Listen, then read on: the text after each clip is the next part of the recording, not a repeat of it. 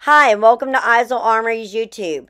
Today we have an original World War II Nazi German Army single decal M35 helmet.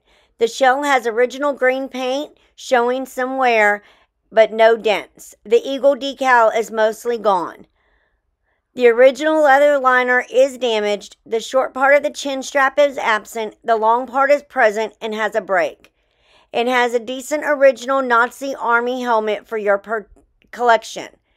Don't forget to hit the subscribe button so you can stay up to date on all of our upcoming auctions.